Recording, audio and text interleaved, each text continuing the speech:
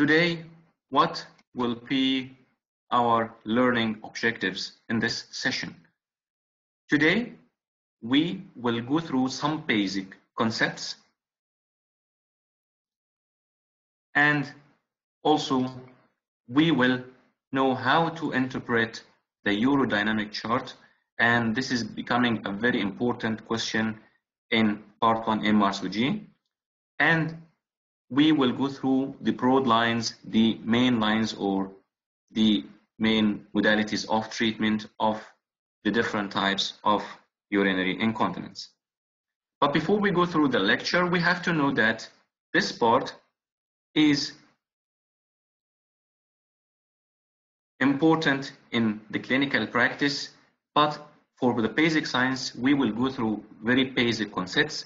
We will not go through very advanced issues because, of course, the advanced issues will be related to part 2 Mrcog. But for part 1, we have to know how to interpret the graph and how to differentiate between different types of the bladder disorders. So we will go through very basic and very superficial items. I will not give you much advanced things because this will be related more to Mrcog part 2.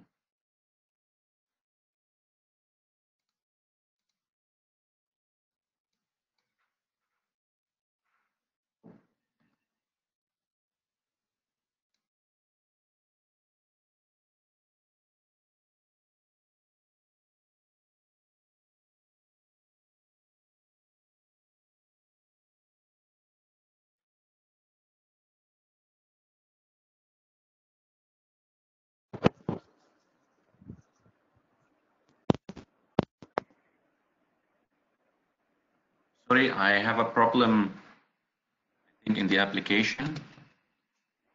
Can you hear my voice? Yes, now I can hear you.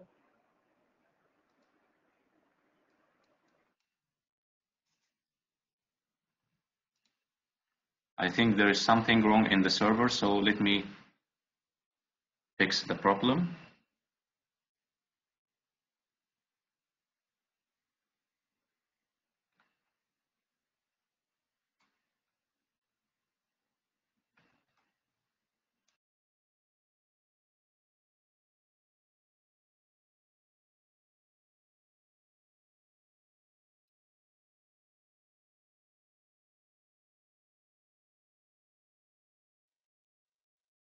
Now it's working, so I'm sorry for this problem.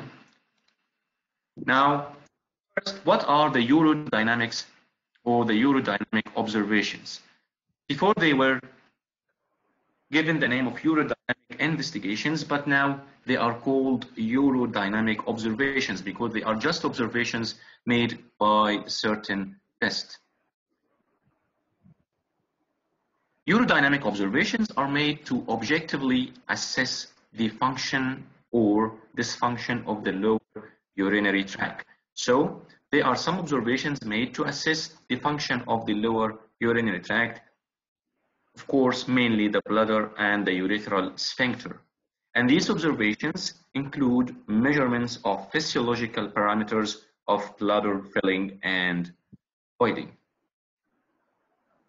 But before we do any urodynamic test in any patient complaining of bladder disorders or voiding problems, we should do the following steps before we go through urodynamics. First, we should take a comprehensive history, including a medication list, because in some cases, maybe from the history, we conclude that the patient or the complaining female is taking a lot of caffeine or drinks which cause polyuria or frequency. Also, there are some medications which are diuretics and cause frequency of micturition, so maybe the cause can be diagnosed from the history. Of course, we should do urine analysis, and this is to exclude any urinary tract infection. And of course, we should do clinical and physical examination to exclude any organic lesions, especially pelvic organ prolapse, which may predispose also to urinary incontinence.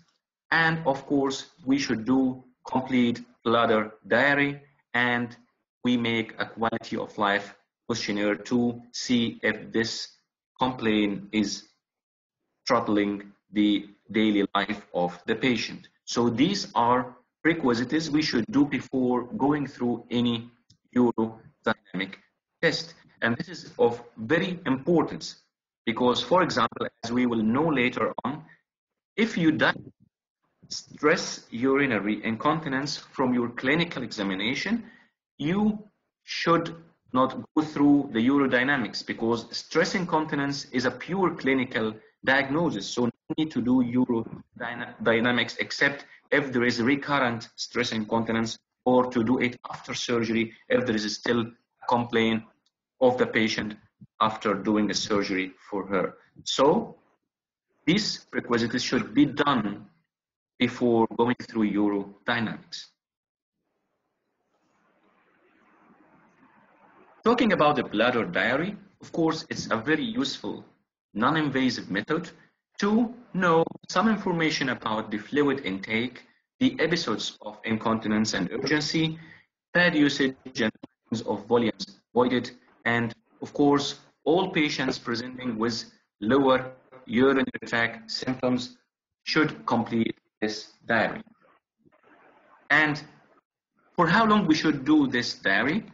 The International Consultation on Incontinence and also the NICE guidelines recommend a 3-day frequency voiding chart to instruct and guide the patient to fill in a certain chart for 3 consecutive days about the data mentioned above, like fluid intake, episodes of incontinence and urgency, the timings of voided, and so on.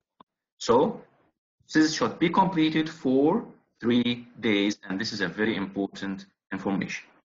Also, physical assessment will include abdominal and pelvic examination to assess prolapse, vaginal wall or pelvic masses, genital atrophy, pelvic muscle quality and contractility, urinary leakage with straining, and focused neurological examination. Of course, this physical and clinical examination is very important to diagnose or exclude some organic causes which itself may predispose to urinary problems and urinary incontinence. So don't forget the bladder diary for 3 days, and physical assessment is of extreme importance. These are basic requirements of the International Continence Society Standard Urodynamics Protocol in conjunction with the following components: uroflowmetry with the post-voidal residual urine examination or calculation, and transcystometry and pressure flow studies. These are the components of urodynamics investigations or urodynamics testing. So these components, altogether with the bladder diary and physical examinations, are considered the basic requirements of the urodynamics protocol. So urodynamic observation are not only including the of uroflowmetry, cystometry, and pressure flow studies only. No, it includes the prerequisites mentioned before, like bladder diary, urine analysis, and physical and clinical examination. And of course, before all of that, we have to take a very comprehensive history, including medication list. Is it clear up till now?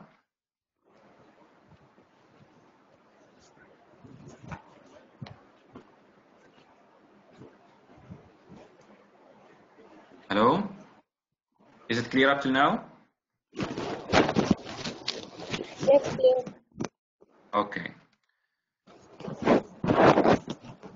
Of course, we have to know some important definitions, like stress urinary incontinence is involuntary urine leakage on effort or exertion, or on sneezing or coughing, or by another meaning with increase in the intra-abdominal pressure. So stress urinary incontinence is involuntary urine leakage associated with any effort or any increase in the intra-abdominal pressure. Urgency urinary incontinence is urine leakage which is accompanied or immediately preceded by urgency. And what's urgency? Urgency is a sudden compelling desire to urinate that is difficult to delay. So in urgency urinary incontinence, the patient suddenly feels that he wants to go to void urine, or a very severe sudden desire to urinate, and even sometimes it cannot be delayed and it's associated with escape of urine or leakage of urine before reaching the toilet. So this is urgency urinary incontinence. If the patient is suffering from both symptoms, this is called mixed urinary incontinence.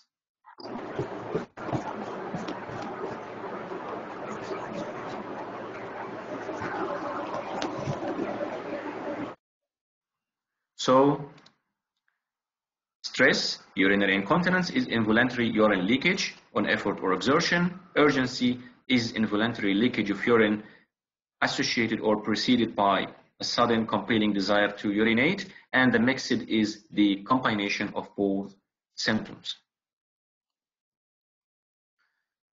Overactive bladder is defined as urgency that occurs with or without urgency urinary incontinence, and it's usually associated with frequency and nocturia. This is very important. The overactive bladder usually is involuntary bladder contractions, and it's usually associated with frequency of micturition and nocturia, and sometimes this involuntary bladder contractions, which will lead to urgency, sometimes it may be associated with incontinence or not.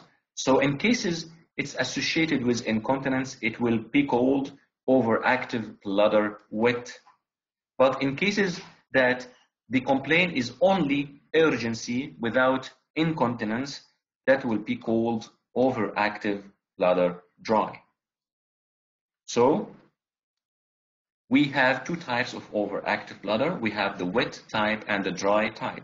The wet type, it's associated with urinary incontinence, while the dry type, it's not associated with urinary incontinence. These combinations of symptoms are suggestive of the urodynamic finding of detrusor overactivity. So we have two terms that can be used interchangeably. We have the overactive bladder, and usually this is a clinical diagnosis, while the detrusor overactivity, we can say that it is the urodynamic observation I'm going to see during my test. So these two terms are used interchangeably.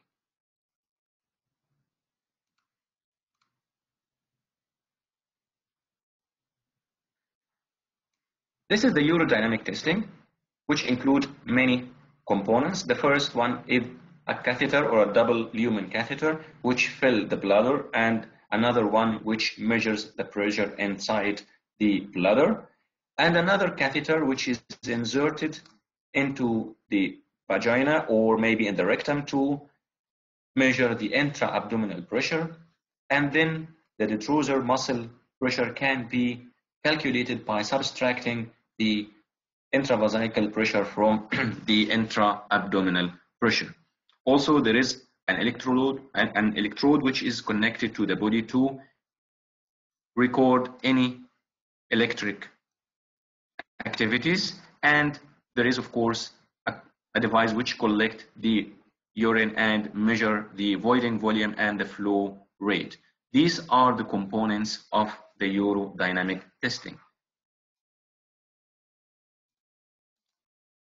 So the components of urodynamic testing, the first one is what's called the uroflowmetry, and simply this uroflowmetry measures the volume of urine passed per unit time, and it can be assessed in milliliters per second. So we can calculate what's called the flow rate and the maximum flow rate. We calculate the flow rate of the urine. For example, the flow rate is 15 milliliters per second or 20 milliliters per second. This is called the flow rate. And we have also the total volume voided can also be calculated and presented in the graph. After voiding, we calculate what's called the post-voiding residual urine, which is amount of the remaining intravesical fluid volume or the remaining intravesical urine. This can be assessed either by doing an ultrasound or with inserting a catheter to calculate the remaining urine inside the bladder after voiding. So the components of the uroflowmetry is measuring the maximum flow rate of the urine, the total amount of the volume voided, and what's called the post-voiding residual urine, which is the amount of the urine remaining in the bladder after complete voiding. And the normal Qmax, which is the maximum flow rate in women, is about 20 to 36 milliliters of urine per second. This is the maximum flow rate of urine. So the first component of urodynamic testing is the uroflowmetry, which includes three important measurements: the maximum flow rate of the urine, the volume voided, the total amount of volume voided, and the post-voiding residual urine. The second one is the cystometry, which is a test to assess the bladder storage ability. It involves artificially and continuously filling the bladder with fluid via a single or double lumen catheter to measure the pressure within the bladder or the intravesical pressure. So I fill the bladder with fluid and measure the rise or the changes in the intravesical pressure through the filling phase. And the normal values of the intravesical pressure are from 5 to 50 centimeter water.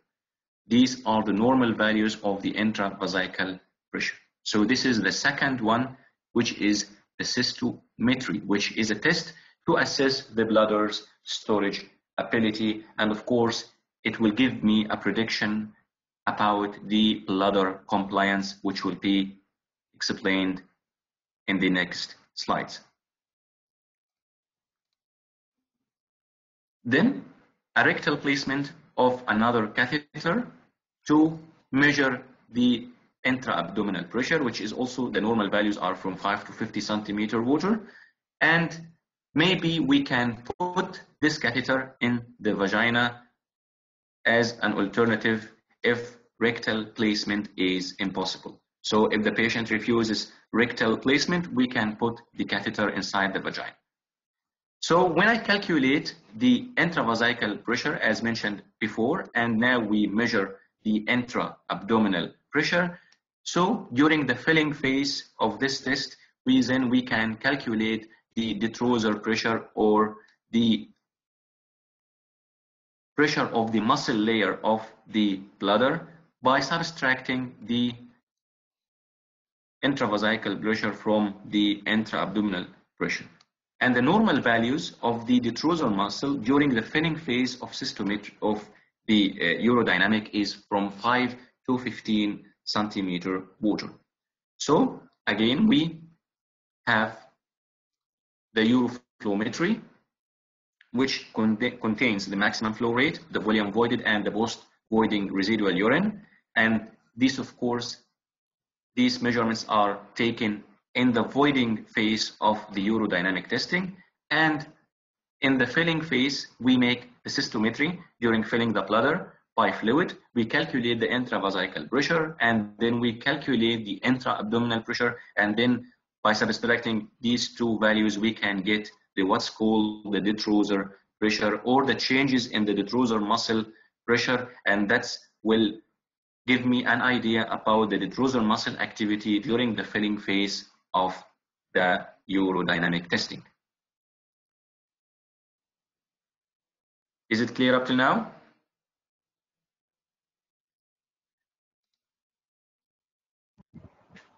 Yes, it's clear. Okay. Now, before we go through the detailed explanation of the graph, first we should know what are the normal urodynamic values. These are the normal values, approximately, of course, because these are written in different values in different sources, but this is approximately the normal urodynamic values, because if we have other values rather than these, this will be considered abnormal. But of course, in the exam, you are not asking about the values, but you will be more asked about the interpretation of the graph or the chart itself.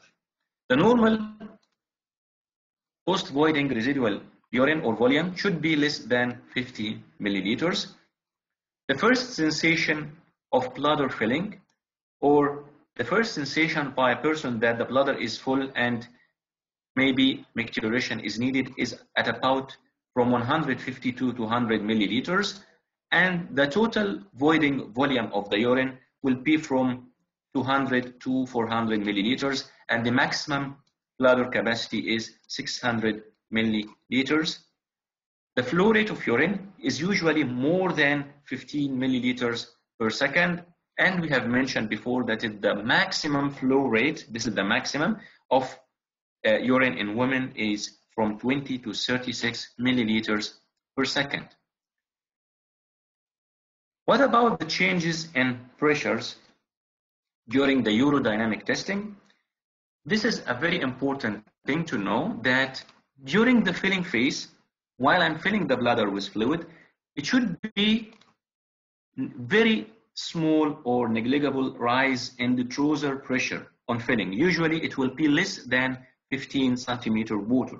So it's supposed that during the filling phase or during the cystometry that the detrusor pressure has a very small or negligible rise in its pressure, less than 15 centimeter water. And this because that the bladder is a highly compliant organ, so it can accommodate more fluid without increase in the intravesical or detrusor pressure. The maximum voiding detrusor pressure is less than 50 centimeter water.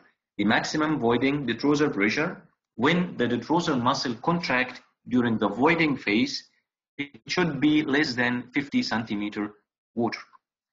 The intraurethral pressure at rest with the sphincter contracted is from 50 to 100 centimeter water, and the normal detrusor pressure during voiding is from 22 to 46 centimeter water. This is the normal detrusor pressure during voiding, because of course the detrusor muscle contract during voiding, and the maximum voiding pressure will be usually less than 50 centimeter water. The intraurethral pressure is from 50 to 100, and during the filling phase there should be very small or negligible rise in the detrusor pressure on filling the bladder, and it will be usually less than 15 centimeter water.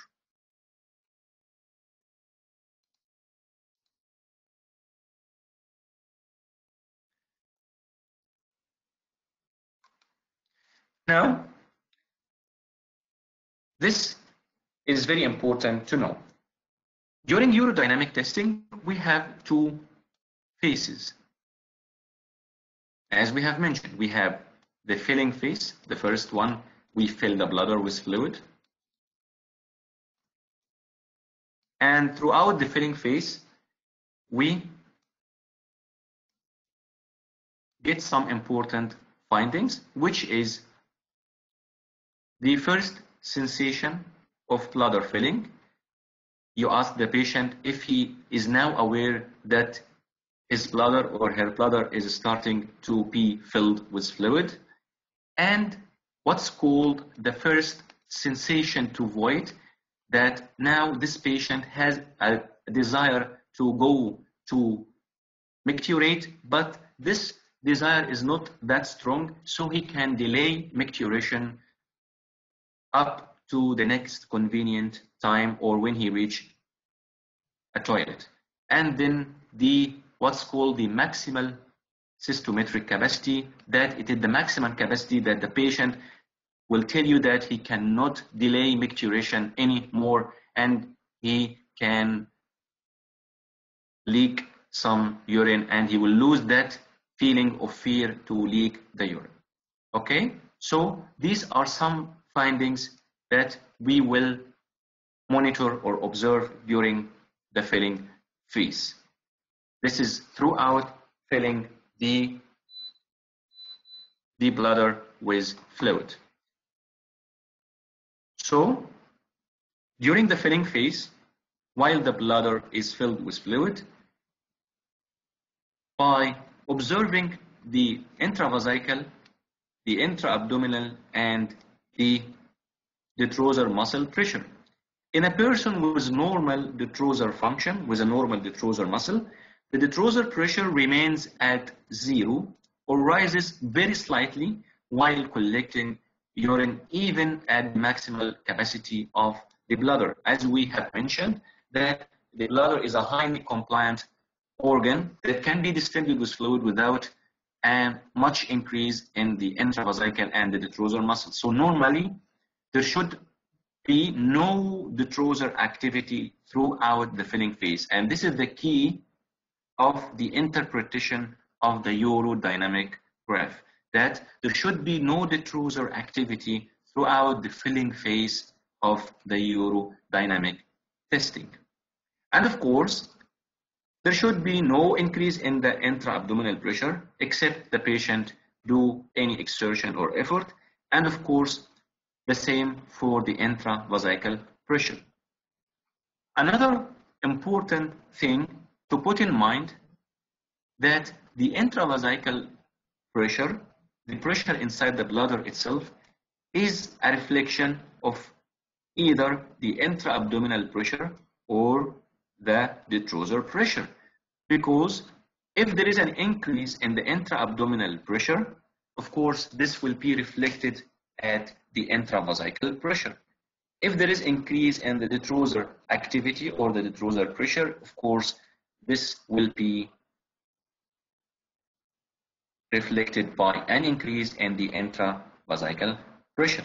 Of course, if there is increase in both abdominal and the detrusor, of course, they will have a synergistic effect of or on the intravesical pressure.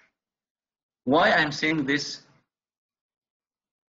point? Because now, during the filling phase, I will ask the patient to cough or do any maneuver which increase the intra-abdominal pressure, like Valsalva maneuver, for example. The normal that any increase in the intra-abdominal pressure will be reflected by an increase in the intravesical pressure. But note that still the detrusor muscle is still white or quiescent and there is no activity at all in the detrusor muscle. And that's why the intra-abdominal pressure is equal to the intravesical pressure.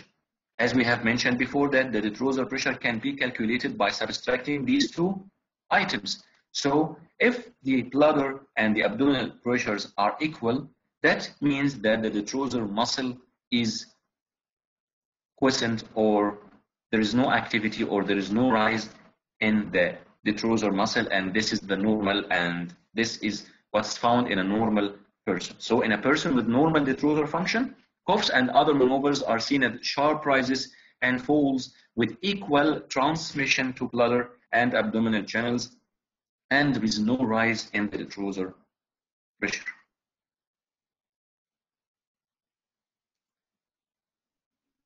So, as mentioned here, that the intravesical pressure, for example, is 85 centimeter water, the intra-abdominal, for example, is 85. So, the net result that the detrusor muscle is 0.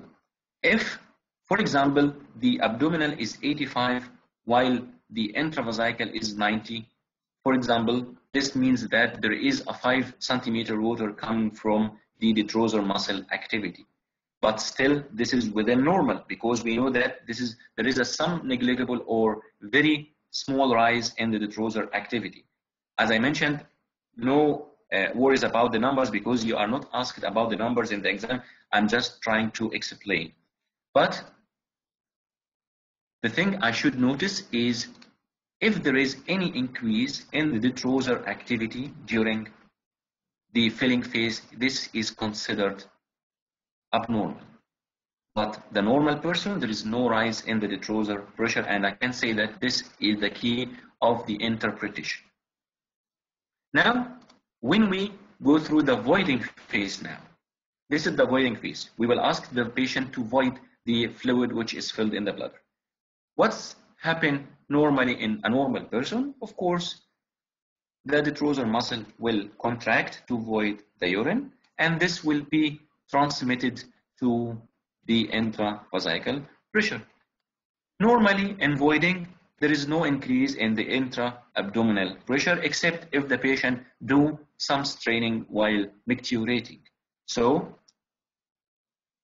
there may be slight rise in the intra-abdominal pressure if the patient is doing some straining while micturating, but the normal is that during the voiding phase, that the detrusor muscle contract and voiding of urine will start, and of course the detrusor muscle activity will be reflected by an increase in the intravesical pressure too. So the normal that detrusor muscle has no activity at all during the filling phase, while at the voiding phase the detrusor muscle contract, and this will be accompanied by an increase in the intravesical pressure. So this will be the final graph, the final normal urodynamic graph. As we can see, we have two phases. We have the filling phase, we have the voiding phase, and we have many rows.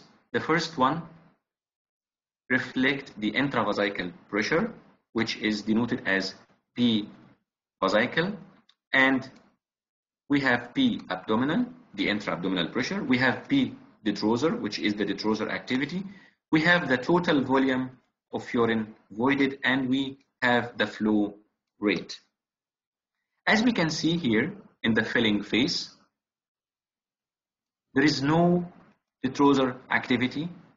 There is nearly no detrusor activity. This is of course a very slight rise, and usually this is an artifact, not a true rise. And I'm going to show you a diagram with a rise in the detrusor activity in the filling phase. But here, when the patient is asked to cough, you see that the intra-abdominal pressure is accompanied at the same time by increase in the intravesical pressure at the same points. And then at the voiding phase, here you can see the increase in the detrusor pressure. This is normal, of course, in the voiding phase, and this will be reflected by an increase in the intravesical pressure. And of course, you will see here at the last two rows that the volume of urine and the flow rate of urine appears here. So during the filling phase, there is no urine at all, and this means that there is no incontinence by any means. And of course, in the voiding phase, the urine will appear.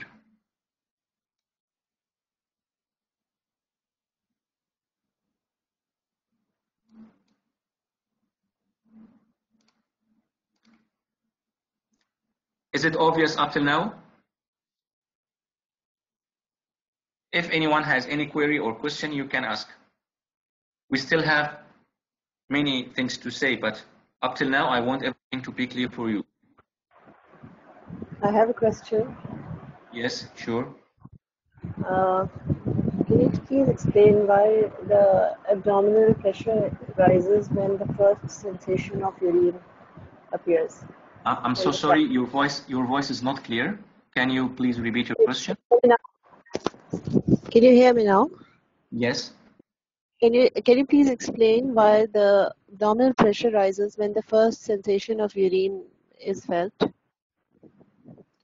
No, it's not rising when the first sensation of urine is felt. The patient here is asked to cough, so it's accompanied by increase in the intravesical pressure. But this is This line shows when the patient has a first sensation of bladder filling. Okay? Okay, okay. This is not related to this chart, okay? But here that's colored by red and colored by blue, what I mean, okay? All right, thank you. You're welcome. Okay, so now this is a normal urodynamic chart. So that's what I have mentioned before during the filling phase, or what we are observing according to what's called the International Continence Society. Some definitions, some very important definitions. We have the first sensation of bladder filling is the feeling the patient has feeling about or awareness about the bladder filling. And then comes the first desire to void, is the feeling also during the filling cystometry or during the filling phase that would lead the patient to pass urine at the next convenient moment. There is no urgency now. He will wait until the next convenient moment until he can reach a toilet, and then he or she will micturate. Then comes what's called the strong desire to void, or by another meaning, what's called the maximum cystometric capacity. Now we are reaching the maximum capacity now, and this is defined as a persistent desire to void without the fear of leakage. Now the patient even lost the fear of leakage, and he can leak some urine even before reaching the toilet. And of course, the urgency, which is defined as a sudden desire to void.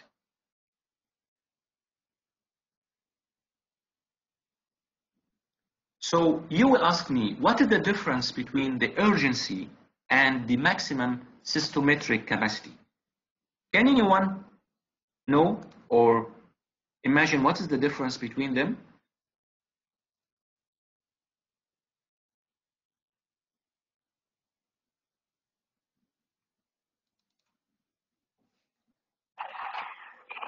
Urgency, I think, is the feeling with fear of leakage. Like if the patient does not have the facility to micturate soon, the urine will leak. Yes, it's one of the differences between them. And another important one, that urgency, it's not necessary to come with maximum cystometric capacity. You got this? In a normal person, if any one of us reach the maximum cystometric capacity, the maximum capacity of the bladder, he will feel that he cannot no longer delay micturition, okay? But urgency, it's not necessary to come with maximum cystometric capacity. Urgency can come with any volume of urine or fluid inside the bladder, because there is an abnormality here, a pathology in the detrusor muscle, which lead to abnormal or involuntary detrusor muscle activity. So maybe there is only 200 milliliters or 300 milliliters inside the bladder, but there is involuntary detrusor activity which lead to feeling of urgency. That is the difference between both. That maximum cystometric capacity will, or the strong desire to void, will be the same between patients and normal persons. That of course, when you reach the maximum capacity of the bladder, you can no longer delay micturition. But in urgency, it's not necessary to come with the maximum bladder capacity. It can come with any volume according to the activity or the abnormality of the activity of the detrusor muscle. This is the difference between both of them. So this is another normal chart. This is published by RCOG in the TOG 2019. This is the start of the filling phase. You can see that any rise in the abdominal pressure will be accompanied by a rise in the intravesical pressure, but the detrusor activity is nearly negligible or quiescent during the filling phase. But here you can see the voiding phase. Of course, the chart is not complete. Of course, there should be activity now of the detrusor activity here during the voiding phase. This is a normal chart. So, if you observe any involuntary bladder contractions occurs with filling, and are observed as a rise in the intravesical pressure without any rise in the intra-abdominal pressure. This phenomena is known as detrusor overactivity. So when you notice an increase in the intravesical pressure and increase in the detrusor pressure during the filling phase, this is called detrusor overactivity, and this urodynamic finding may be associated by feeling of urgency or even loss of urine. If it's associated with urgency only, as we have mentioned, it's called overactive bladder dry. If it's associated with loss of urine, it will be called overactive bladder wet or urgency incontinence. So the next diagram will confirm this. We can see here that there is a rise in the the detrusor pressure during the filling phase, and you can see that there is a mirror image here in the intravesical pressure. And to confirm that it is because of the detrusor activity, you will see here that there is no rise in the intra-abdominal pressure. So we exclude any increase in the intra-abdominal pressure. So certainly the rise in the intravesical pressure is coming now from the detrusor muscle activity during the filling phase, and you can see that they are mirror image of each other. So during the filling phase, this is detrusor muscle instability or detrusor muscle overactivity. But what kind of overactive bladder here? Can you say?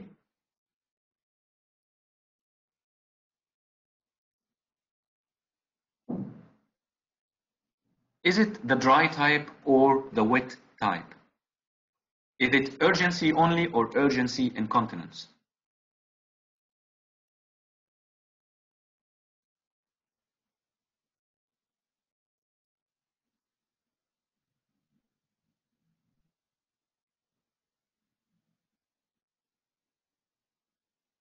Hello?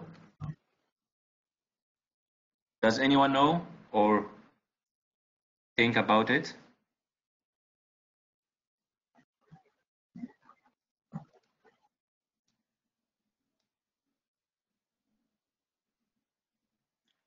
No, tell me anything.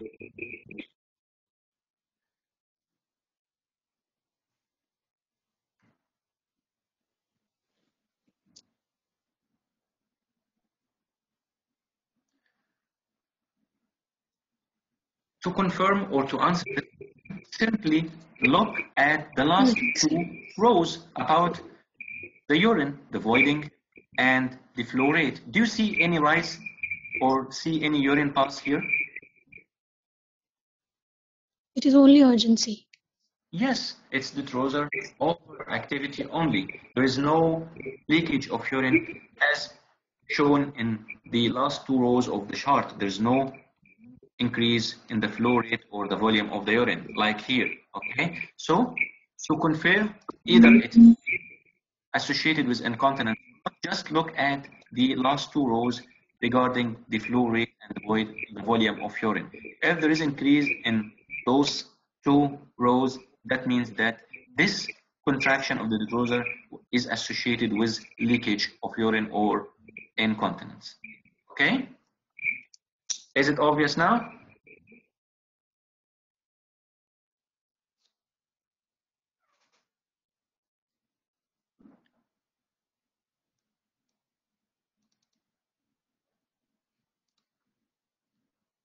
It's clear now, or do you want me to repeat?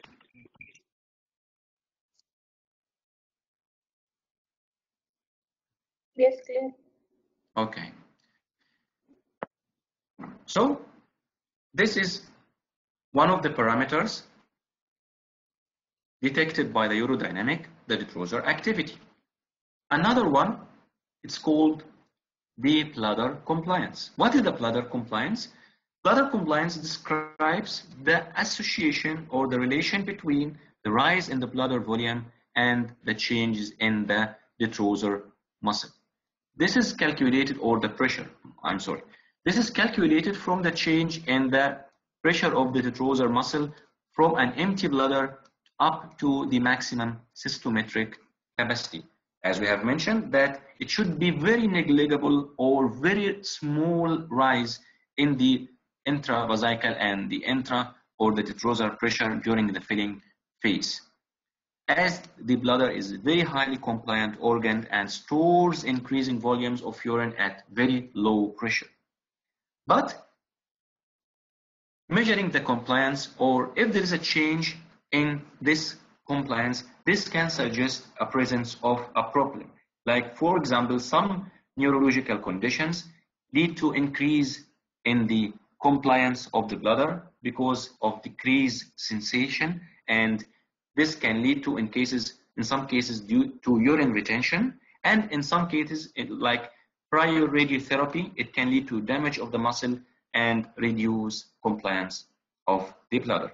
So for this part, you just know that some findings can be also detected by the filling cystometry, which is the bladder compliance. Some neurological conditions lead to increase the compliance of the bladder due to decrease in the sensation, and some other conditions like prior radiotherapy or damage to the muscle of the bladder or the detrusor muscle would lead to reduce compliance and reduce the capacity of the bladder.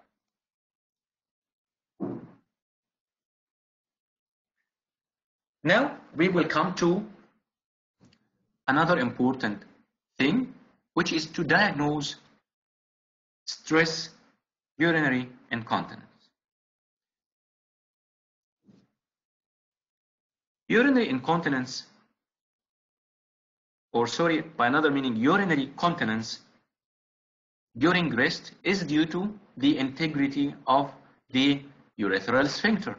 So any abnormality in this sphincter can lead to leakage of urine during the episodes or during the periods of the rise of the intra-abdominal pressure. You will find a patient coming to you complaining of leakage of urine during cough, during sneezing, during exercise, during any effort or exertion.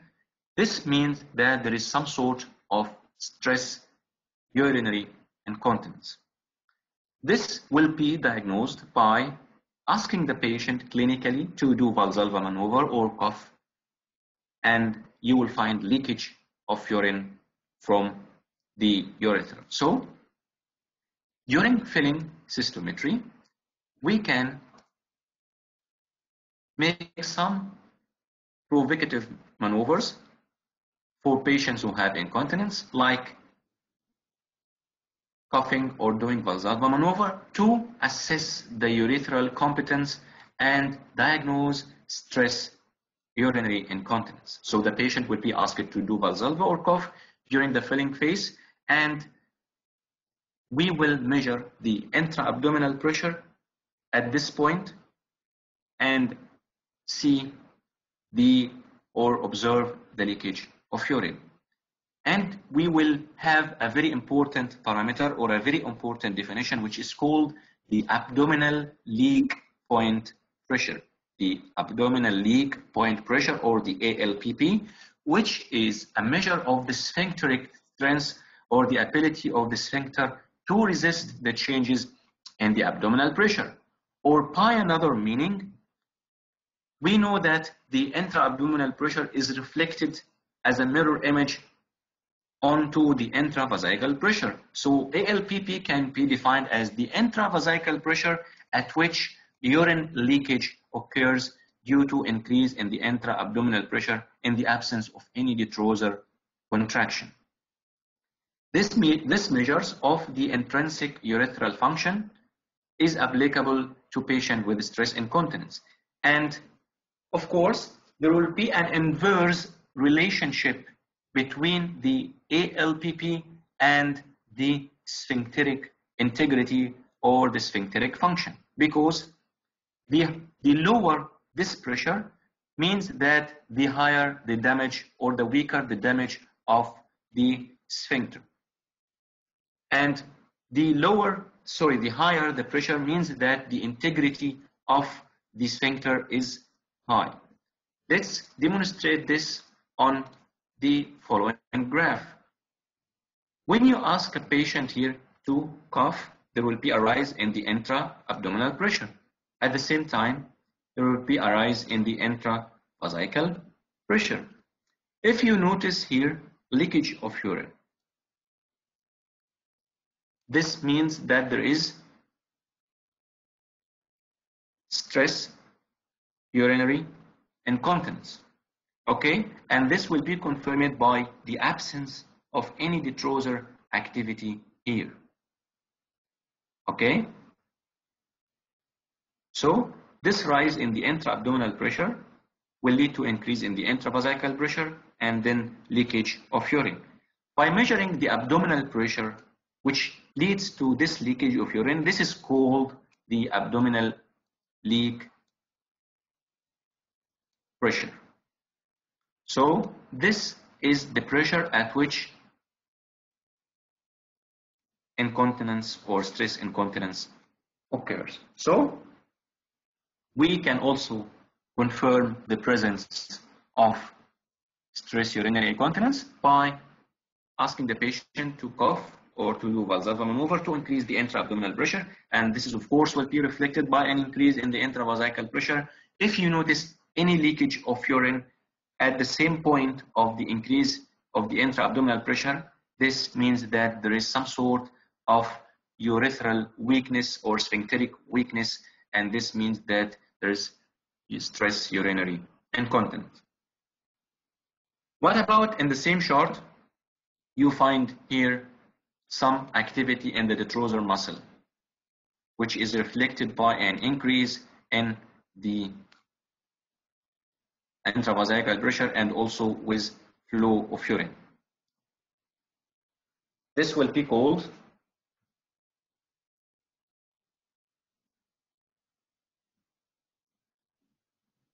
hello?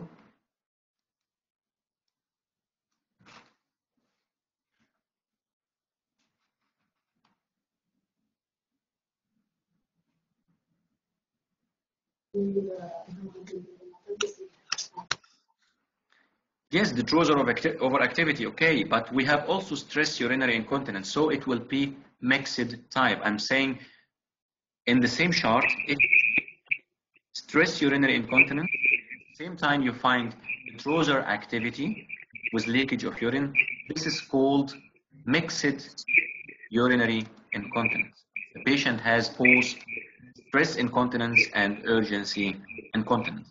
But of course, this will be sophisticated, never came in the exam before a urodynamic chart with mixed urinary incontinence, but put it in your mind that as long as you can read the chart, you can diagnose any abnormality.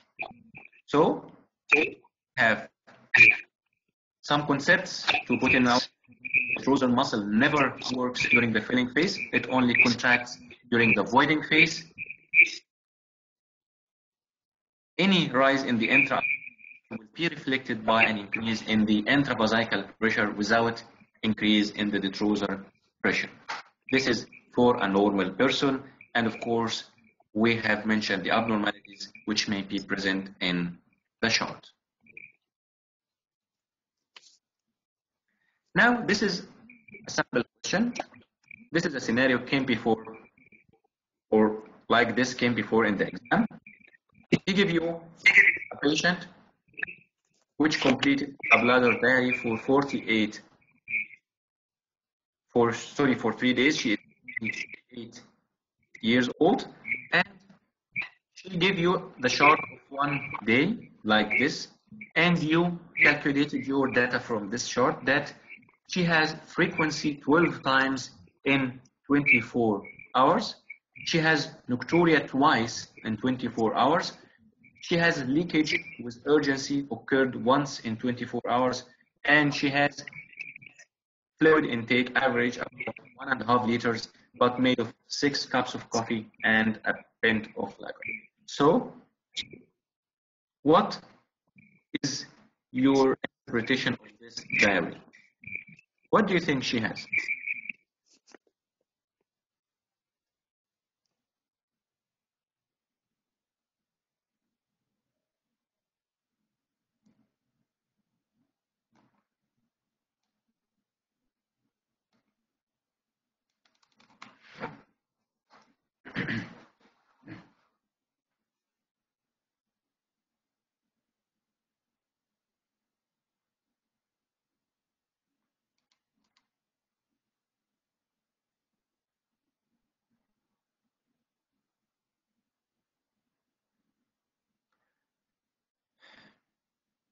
Okay, you thought about excessive fluid intake. Okay, do you think that 1.5 liters in a day is excessive? Yes, I know she is taking too much caffeine in the day, but do you think that anyone who drinks coffee too much will have urgency and nocturia and so? I don't think so, okay? So, of course, this scenario goes more with overactive bladder, overactivity. Yes, exactly. Yes, when you take a history from the patient, of course, when you find a history like this, you will start your management by modification of her lifestyle. This is, of course, will be done as your first line of management. But of course, you will think about bladder overactivity because of nocturia twice in 24 hours and leakage with urgency. So there is also urgency incontinence. So, yes, maybe the history includes too much caffeine intake, but this will not be enough to make nocturia and urgency incontinence. So the right answer, of course, is bladder overactivity. When you manage the patient, as we will know later on now, that lifestyle intervention, yes, will be your first line, but this is not enough to exclude bladder overactivity. So the right answer is B, bladder overactivity. What about this urogram?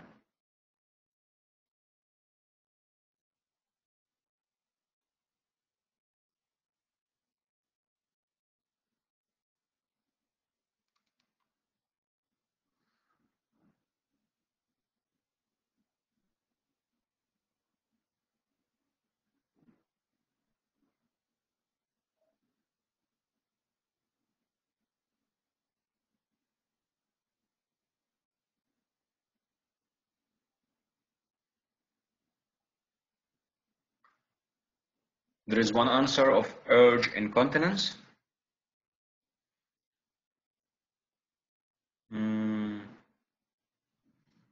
I don't agree with you. Can you think again about it?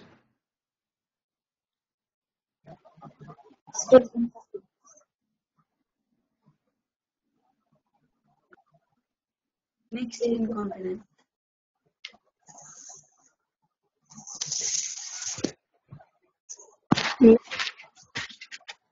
Stress incontinence.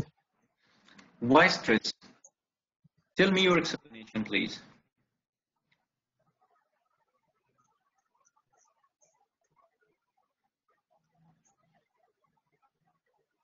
We want to understand it very well, okay? So, to say that there is incontinence means that there is leakage of urine during the filling phase, right? Look at the last row, which show the flow rate of urine. Is there any leakage of urine during the filling phase? By the way, this is the filling and this is the voiding phase. Do you see any leakage of urine?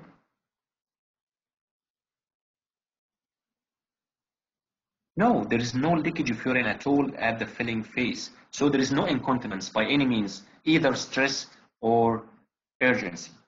But look at the detrusor muscle. There is some activity of the detrusor muscle at the filling phase, and this can be reflected by an increase in the intravesical pressure. Don't forget to look at the titles of each row. So here there is an arising increase, or rise or increase in the intravesical pressure due to increase in the detrusor activity, increase in the intra-abdominal. So there means that there is detrusor muscle overactivity. But this is not accompanied by incontinence, so it's only detrusor muscle overactivity. So it's not urged incontinence. Look at the episodes of increase in the intra-abdominal pressure here at cough or valsalva. There is increase in the intravesical pressure, but still there is no leakage of urine. That means that the sphincter is working very well or functioning very well, so there is no stress incontinence. So Normally, it's not mixed incontinence, and of course, you cannot diagnose urinary tract infection from a urodynamics. So the right answer will be the trousers muscle over activity. So the right answer is D, the trousers muscle over activity.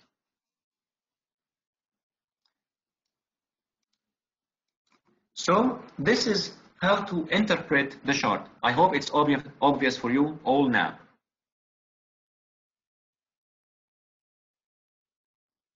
Any question about this part before going through the last item, which is the outlines of management?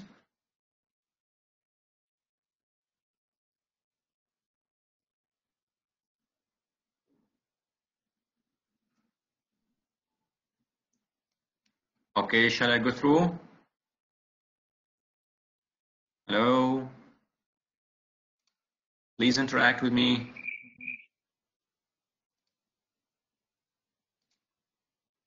Yes.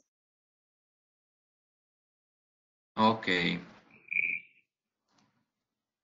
So what about the management protocols or the outlines of management? Of course, this part is just, we are going to take some superficial, some highlights only, but of course the depth of this part is related to the guidelines and part 2 Mrcog, but we will give an idea about the outlines of management quickly. First, in cases of overactive bladder, we will start with some lifestyle interventions like a trial of reduction of the caffeine, and these are, by the way, the NICE guidelines. These are the NICE guidelines. So we will recommend the trial of caffeine reduction and to modify the fluid intake and also to lose weight. Losing weight, modification of fluid intake and reduction of caffeine intake will be some sort of lifestyle interventions in cases of overactive bladder.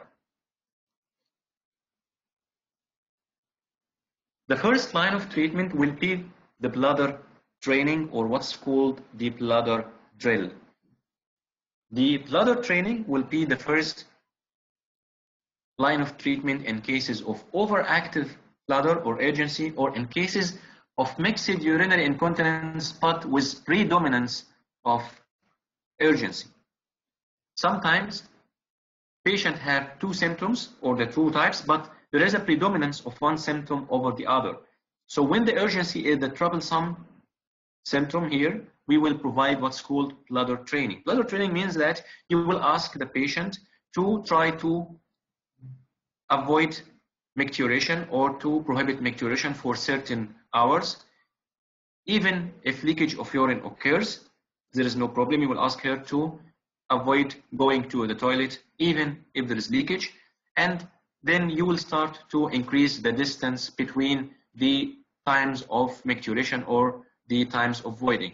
First, you are starting with 2 hours, then 3 hours, then 4 hours, and you will increase the distance or the period between the frequency episodes until reaching suitable periods between the voiding times or the micturition times. This is bladder training, and this will be for a minimum of 6 weeks. If after bladder training there is no satisfactory benefit or satisfactory achievement, you are going to add a medicine or a drug, which will be usually an antimuscarinic drug or beta-3 agonist drug, like we are going to mention now. So if the bladder training is not efficient for 6 weeks, you are going to add a drug to the cases of overactive bladder. In cases of stress urinary incontinence, we are going to start with pelvic floor muscle training for 3 months. So in cases of stress urinary incontinence, the first line of treatment is pelvic floor muscle training, and this will be for 3 months, and this will include 8 contractions performed 3 times per day. the patient will try to contract the pelvic floor muscles 8 contractions 3 times daily.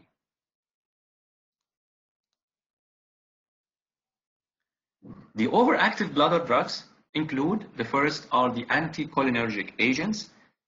For example, the oxybutynin, the tolterodine, and sulfenacin. All these are drugs used as overactive bladder drugs, and they all are under the category of the antimuscarinic drugs. These drugs have an efficiency of reducing overactive bladder in 50 to 70% of cases, but they have many side effects, and the most common side effect, and usually asked in the exam, is the dry mouth. Dry mouth is the most common side effect of these agents. And this is more obvious with the oxybutynin, or what's called the immediate release oxybutynin, because we have many formulations of oxybutynin. We have immediate release, we have sustained release, we have patches. The immediate release type have many side effects, including the dry mouth, and this is asked frequently in the exam, and this is very important note. And also they are contraindicated in cases of glaucoma. So these are 2 points to note down, and they are very important in the exam.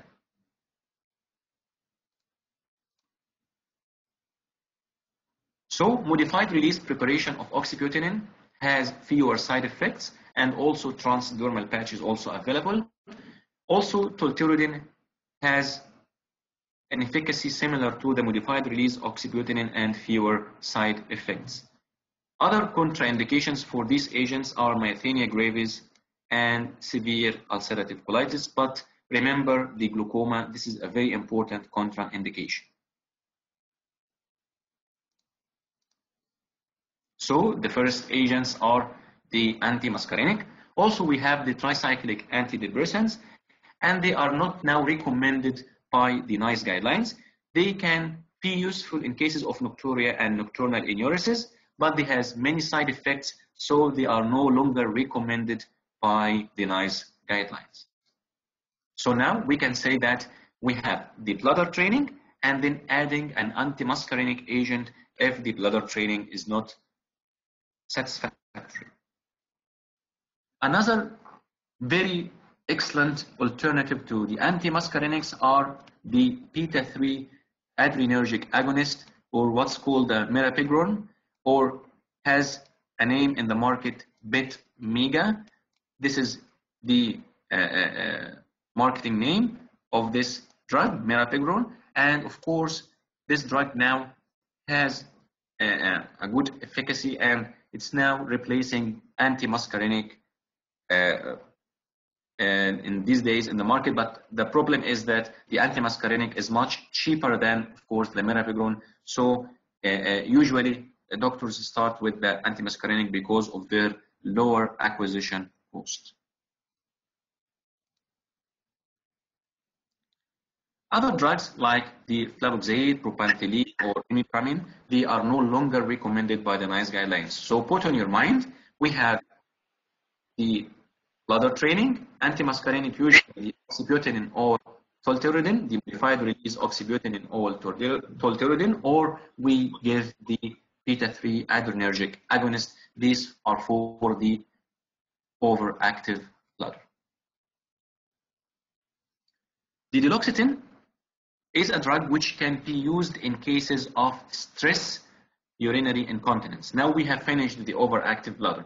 For stress urinary incontinence, the first line of treatment, as we have mentioned, is pelvic floor muscle exercise. The second line should be surgery. So it should be surgery, not drug. The duloxetine is a drug which is a serotonin and noradrenaline reuptake inhibitor, but also it's no longer recommended by the NICE guidelines because it has many side effects and many contraindications, and it's only recommended in cases that pelvic floor muscle are not satisfactory, and in the same time the patient refuses or is unfit for surgery, and you should counsel the patient about its many side effects. So it's no longer recommended at a first or a second line treatment, except in cases refusing or unfit for surgery after very careful counseling about its side effects.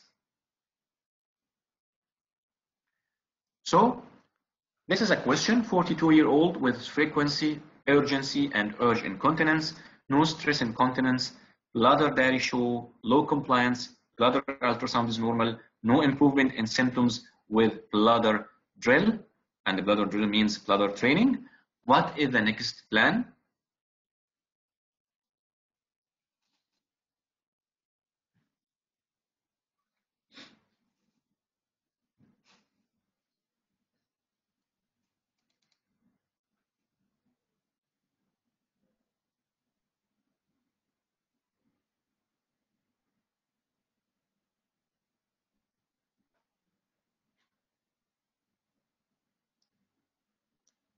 If bladder training is not satisfactory, we will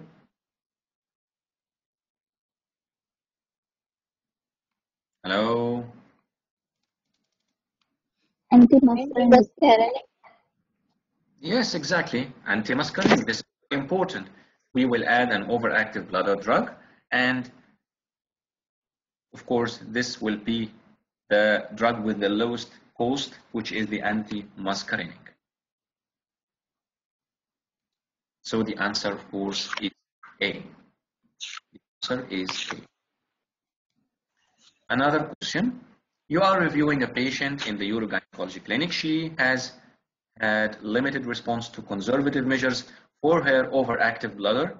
You discuss starting tolterodine. Which of the following should you warn her are common side effects?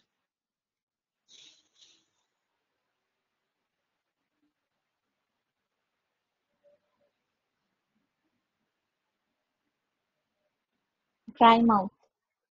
Yes, exactly. In 80% of cases, they will suffer from dry mouth, and this is a very, very important question in the exam. So, we came to the end of the session. We will summarize. Urodynamic observations are made to objectively assess the function of the lower urinary tract. Overactive bladder is defined as urgency that occurs with or without urgency incontinence, usually with frequency and nocturia, while stress incontinence is involuntary urine leakage on effort or exertion. Components of urodynamic testing include uroflowmetry, cystometry, and pressure flow studies. But don't forget the prerequisites we do before, like the history taking, the bladder diary, and the clinical examination. The normal detrusor pressure should remain near zero during the entire filling cycle until voluntary voiding is initiated. And I can say that this is the key of interpretation of the urodynamic chart. That means that the baseline pressure stays constant and very low, and no involuntary detrusor contractions during the filling phase of urodynamics. Involuntary bladder contractions during the filling phase are called detrusor overactivity. Bladder compliance describes the association between the rise in bladder volume and the change in the detrusor pressure. And the abdominal leakage point pressure is defined as the intravesical pressure at which urine leakage occurs due to increased abdominal pressure in the absence of any detrusor contraction, and if there is leakage during rise in the intra-abdominal pressure during the filling phase, that means that there is stress urinary incontinence. These are two publishing. First one is the talk published this year, a guide to indications, components, and interpretation of urodynamic investigations, and the updated NICE guidelines about urinary incontinence and pelvic organ prolapse. This is for you if you want to read more about this topic for your own knowledge and for your own practice. Okay, it's up to you, but of course, for the exam, we have to stick to these basic concepts and these basic issues. And by this, we come to the end of our session. Thank you so much for your careful listening. If you have any question, please ask me.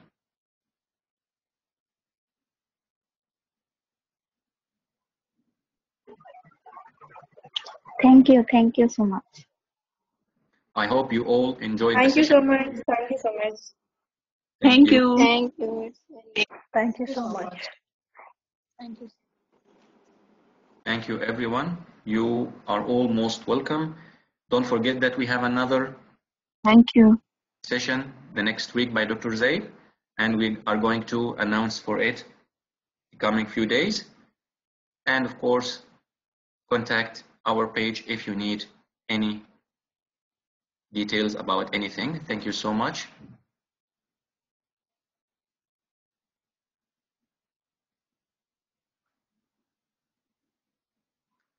We will announce the topic in the next few days. Don't worry, okay?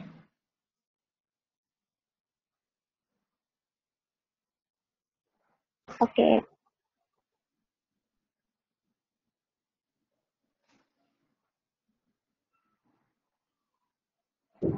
Thank you so much. Thank you, everyone. And good night. Thank you.